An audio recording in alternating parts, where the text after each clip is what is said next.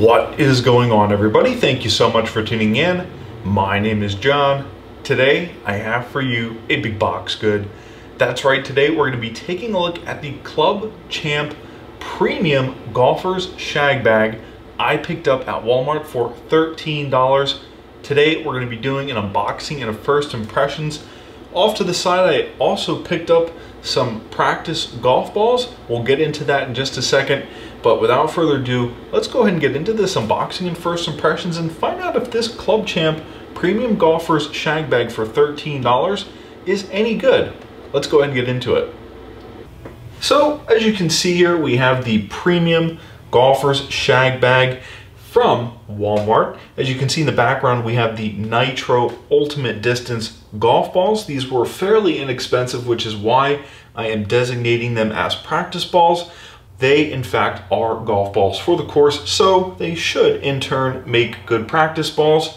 There are a couple of little take-backs with them that I'll go over here in just a minute, but I think this is a pretty safe option if you need golf balls for your shag bag, which is what we have here today and what we're going to be doing the unboxing and first impressions on. So what I really do appreciate here on the box, as you can see, are the very generous pictures of this shag bag itself and all of the features that comes with it. A little bit telling though is the netting looks a little bit left to be desired. It looks a little bit cheap and inexpensive. There aren't many parts, as you can see. It's just a sort of nylon bag with a handle on top. I think the PVC pipe that screws onto the bottom of the bag that actually collects the golf ball off the ground is either in the bag or somewhere alongside the bag. But as you can see, it comes really nicely packaged here. There is no mess, there is no confusion taking this out of the box. Everything is together and it looks simple, and I am confident we're going to get this up and running in just a matter of minutes. Okay, so now that we have the bag out of the box and on the table, like I was saying previously, the PVC pipe that actually screws onto the bottom of the bag is inside the bag. That's a little bit concerning right off the bat because, as you can see, the torso of the bag is roughly 2.5 feet. I am 6'2". The PVC pipe is only in the netting area. It's only in the bag, which is probably 2.25 feet in length. It's just a little bit shorter than the overall torso of the bag itself. Next up, before we get into the assembly, I quickly want to talk about the design of this golf bag. Now, yes, like you saw from the front of the box earlier, you do get a place to put a couple of tees if you're using wood. You actually have 3 slots here, and Walmart did give us 3 free wooden tees, which is awesome. But more importantly, what I really like to see here is this Velcro pocket at the top of the bag. Now, on the front of the box, they do demonstrate using this for a glove, but I've noticed that when I go to the driving range, I've always got a wallet, I've got a case with my earbuds in it, I've got a cell phone, I've got car keys, and all of those things get in the way of my backswing and my follow through when I have those things in my pocket. So having this pocket here at the top for, you know, a wallet or a couple of credit cards, keys. As you can see, my biggest concern doing the unboxing and first impressions was the mesh material was going to be lightweight, it was going to be fragile and would rip and tear easily. I was kind of disappointed at the quality of how this bag looked on the front of the box. But one thing here I can actually say Walmart did a good job at is ensuring that this bag is only 1/3 mesh instead of being 2/3 mesh or a whole mesh bag. As you can see, the mesh only encompasses roughly 1/3 of the circumference of the bag itself. Now, this nylon material isn't necessarily premium by any means. It's not luxurious. It's not like a thick woven canvas that will resist punctures from small branches and twigs and things of that nature, but it is at least more durable than the mesh. And as you can see, it is only 1/3 mesh and 2/3 this nylon material, I think, which will allow this bag to last just a little bit longer than had it been 2/3 mesh. So kudos to Walmart for that. I think that's great. As you can see, assembling this is extremely simple. Club Champ and Walmart did not include instructions or any type of user manual, but as you can see, it's just a plastic PVC type pipe with some threading on the inside of it. As you can see, that matches up with the threading at the bottom of the bag. It's pretty easy to figure out. You just screw it on. But one thing I'll actually note here is there is a small ridge at the end of the PVC pipe that we just screwed on that actually doesn't allow the mesh bag to go further down the core of the ball collector. And at the bottom of the ball collector is 3 steel pieces that actually are bent inward to keep the ball from falling back out of the PVC pipe. One thing I would compare these steel pieces to is an arm on a pair of sunglasses. They are bendable, so just be cognizant of that. Okay, so now that we've done an unboxing and first impressions of our premium Shag bag for $13, I think it's important we take a look at the golf balls I purchased and why. And we're also going to talk about some of the drawbacks to having these balls. Now, you can find dedicated practice balls at Dick's Sporting Goods and other stores. I did not find dedicated practice balls at Walmart or Target for that matter, but they do sell recycled balls, so that is an option. Or the third option from a dedicated range ball or a recycled ball is just a really cheap knockoff ball. So here we have the Ultimate Distance Nitro balls. I have them in pink, orange, yellow, and red.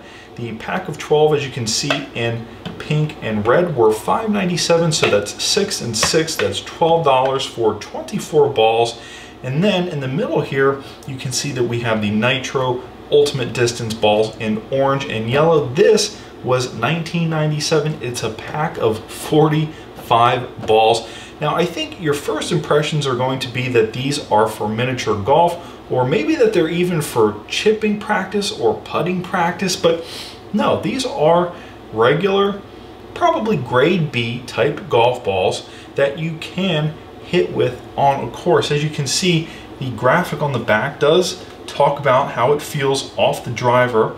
It does talk about how it feels, you know, using a hybrid, irons, and then it also goes over some of the technology on the inside that pretty much is reassuring you these are not for practice and they are for play.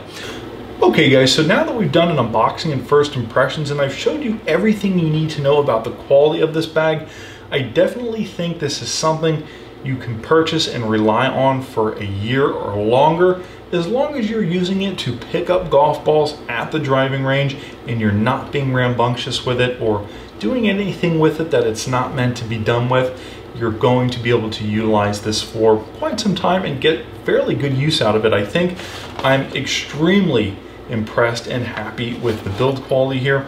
I do appreciate that it's 1/3 mesh and 2/3 nylon. I also appreciate the quality of this PVC piping here. I think the handle, even though it feels and sounds a little bit chintzy, will be good enough. I think it will hold up long enough. There might be a little bit of a surprise, so we'll see how this fares in a few months. But so far so good. I think a 75 capacity bag is amazing. And not only that, I showed you some really inexpensive ball options to replenish this bag with. So last but not least, it's only fair we test it out in the cuff in real life. Let's go ahead and test it out in my living room on the carpet. Now I know this isn't a golf course, but my carpet is not that thick of a shag. It should be pretty much consistent with what you'll find at the edge of a fairway or at the edge of a green or the fringe of a green, we call it in golf. So let's go ahead and try this out in my living room. I'll scatter a couple balls around and we will fill this bag up to the brim as well. And I'll give you my first impressions once we've done that. Let's go ahead and get into it. Okay guys, so that was the unboxing and first impressions. You also saw how quickly it was to assemble this. In theory, you could actually pick this up on the way to the range, set it up once you get there, and start using it right away. However, today I figured I would demonstrate it for you. I did had the temptation to do just exactly that yesterday, picking this up, but I figured, you know what? I owe you guys a review, and you need to know if this is any good before using it, and I think it's fair to myself to know if it's any good before using it as well. So the good news here is, as you can see, the bag is full of maybe 60 balls, I would say, roughly 58 balls. We do have a pack of 12 golf balls here we have not opened yet. So I put the pack of 12 pink golf balls in here and the entire pack of 45 golf balls in this bag. You can say that this is pretty much full. Now, another thing I want to point out is because this does operate like a Pez candy dispenser, it does hold onto balls inside the tube. So you actually have to count the tube. Like I was saying, I've got roughly 60 balls in this bag here. I would say there's actually a little bit more room at the top here, so we could fit roughly 15, 20 balls, I think, just at the top of the bag alone here. As you can see, you've got your pocket here, which may be affected once the golf balls fill up at the top of the bag.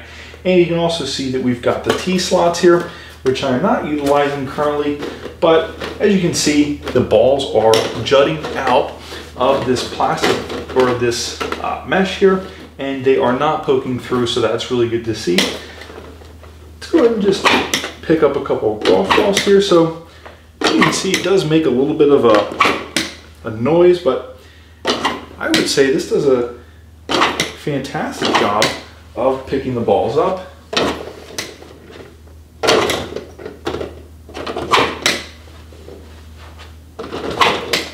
And last but not least, what I quickly want to demonstrate here is how easy it is to lean the bag up against something.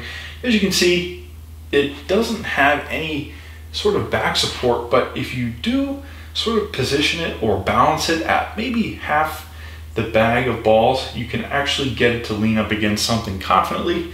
So this is pretty much to demonstrate the structural integrity of the bag. I would say I'm pretty impressed, and I think that is mainly to do with the fact it is 2/3 nylon and 1/3 mesh. Anyways, guys, that has been an unboxing and first impressions of the Club Champ Premium Golfer's Shag Bag I picked up at Walmart for $13. Today you witnessed an unboxing and first impressions. My overall rating of this bag is high. I do think it will save you money over the next year and a half.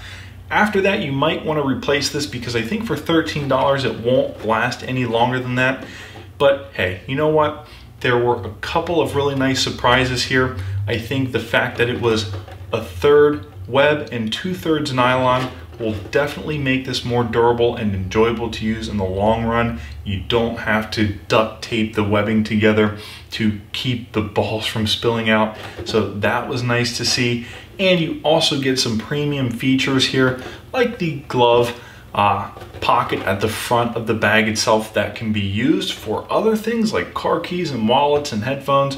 So really happy to have had the option to get this for only 13 bucks.